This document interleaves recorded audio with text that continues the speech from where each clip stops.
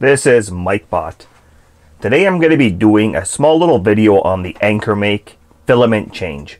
I've seen some posts online which are debatable on the methods of people changing filaments, especially when it goes from changing from one color to the other. So I figured I would do a video on how to do quick, simple, easy filament change without having to take anything apart or get into any weird, dirty, messy situations trying to take the filament or burning yourself or whatever. So I'm going to go ahead and start by turning my printer on. Alexa, turn on AnkerMake.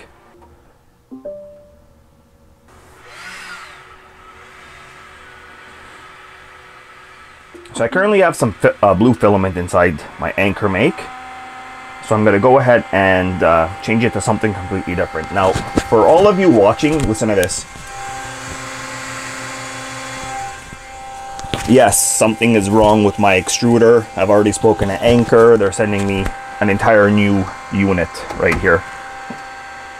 The fan is obviously defective, so for those of you that are watching this, that's not normal if you have this issue.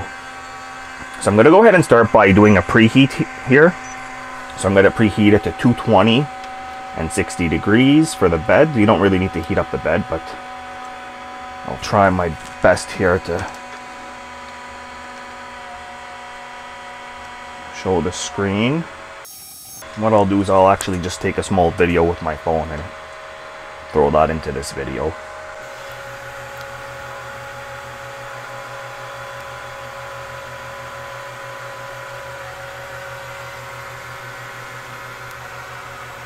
Alright, so while it's preheating, I'm going to go ahead and choose a filament that's a completely different color than what I currently have in there right now. So, I do have a lot of filament. I'm going to post a picture here showing everybody the amount of filament I have.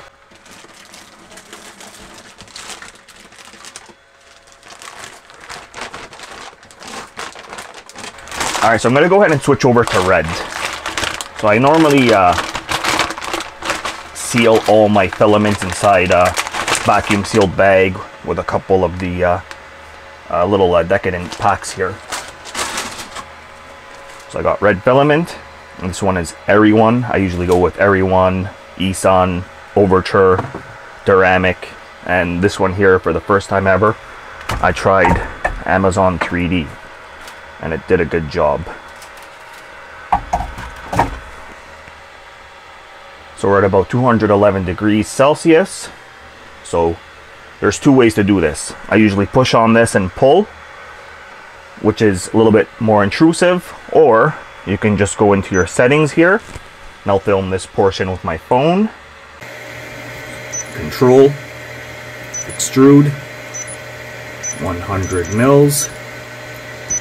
I set that to 220, and then retract. So now,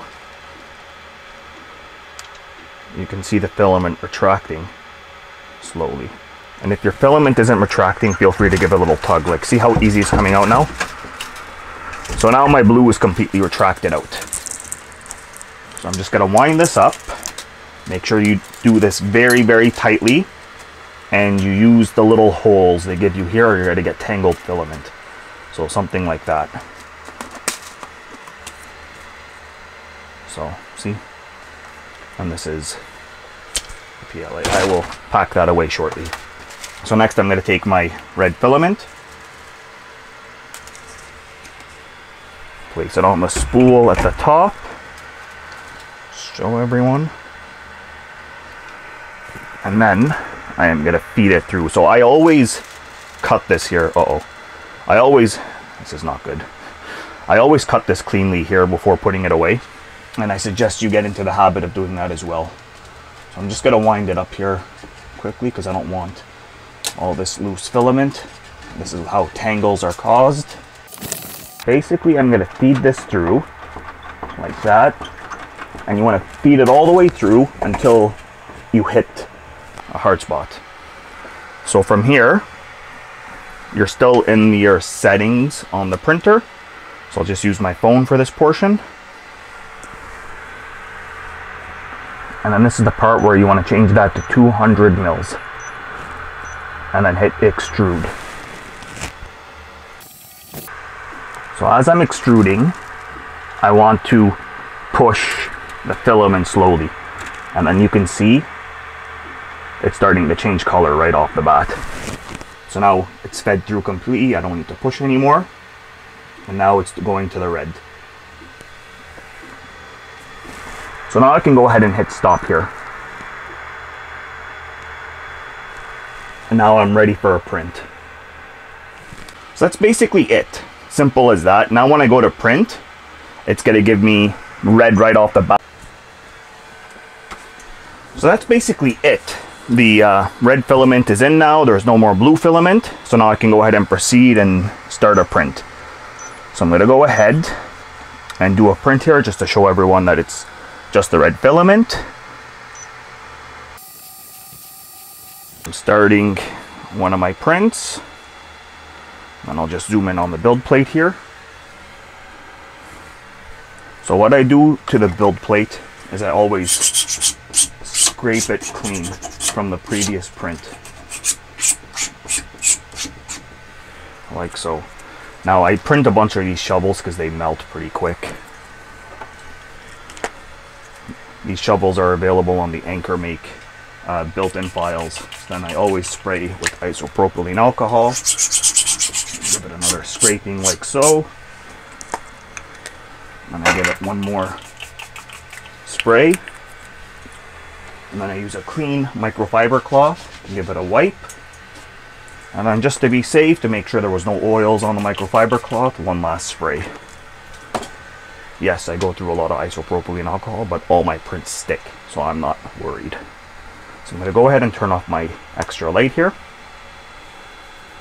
And I'll speed this part of the video up.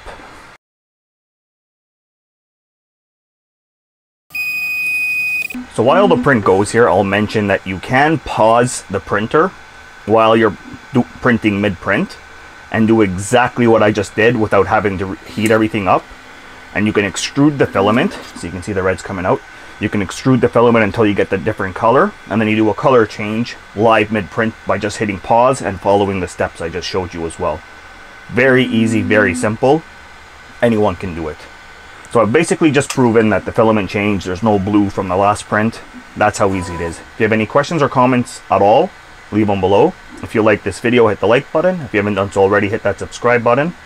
That's all for now. Make sure you subscribe to my memberships to watch live videos and future videos that are members only. MikeBot out.